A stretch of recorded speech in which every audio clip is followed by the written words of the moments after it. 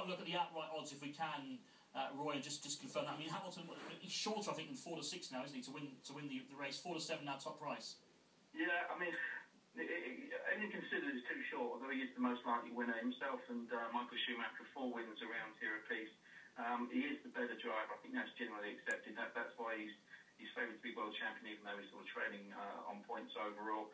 But yeah, probably short enough. Like I say, this is not a great racetrack. He overtook here last year. I think there were 20 on-track overtakes last year, which is still relatively low. But the car's that superior. He's only got one person to beat, and that's his teammate.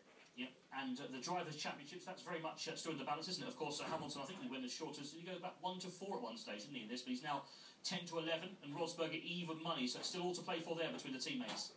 Yeah, I've got this thing banging on about sports personality of the year, to be honest. I just firmly believe if Hamilton wins the World Championship, he will have to do it at the last race when they've decided to give the drivers double points. So the last race of the season is worth twice, what any other race is worth. And with this season going on for so long, it's televised on Sky and BBC. I just think he can beat McElroy for sports personality of the year. So if I was going to back Hamilton to win the World Championship, I actually wouldn't. I'd back him to win sports personality of the year.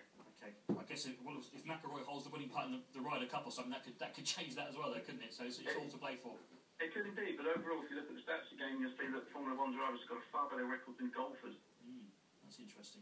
Very interesting indeed. It does look like it's a two-runner event, though, isn't it, the sports personality this year? Certainly would appear so, wouldn't it? Everyone else has dropped off the face of the planet.